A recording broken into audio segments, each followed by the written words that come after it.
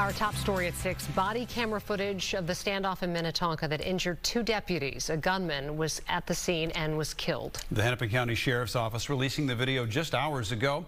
Our Tim Blotz has been sorting through it. There's a lot there. He joins us now from the Live Center with more. Tim, this footage now has to be documented, so the details of this are immense. Yeah, they really are. We're getting the perspective now. The body cameras worn by 4 Hennepin County Sheriff's deputies. They were all part of a team executing an arrest warrant on April 10th at a home near Crestwood Drive East and Mayview Road. Now, the video from one of the deputies shows them knocking on the door, announcing their presence. 2.5 minutes later, the man inside goes to the back of the house with an assault-style rifle and fired 2 shots. The deputies then took defensive positions, and about 7 minutes later, the gunman wearing body armor comes back out again.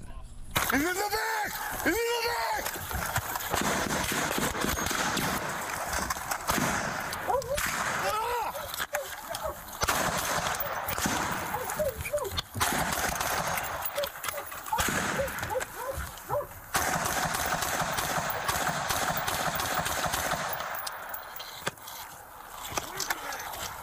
Suspect led back inside.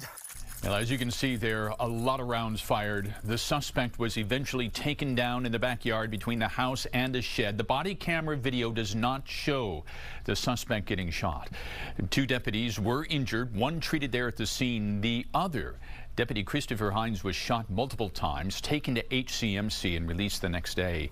The gunman was 28-year-old Clint Hoytia. He was not the man that deputies were looking for on the arrest warrant. New details from the warrant revealed that the address of that suspect, 34-year-old Joshua Ramos, was actually a couple of blocks away. Now, the BCA is investigating this case. Agents recovered the rifle and dozens of cartridge casings at the scene. The initial report says that Hoytia was wearing a tactical vest and ballistic plates. Kelsey? All right. Thank you, Tim.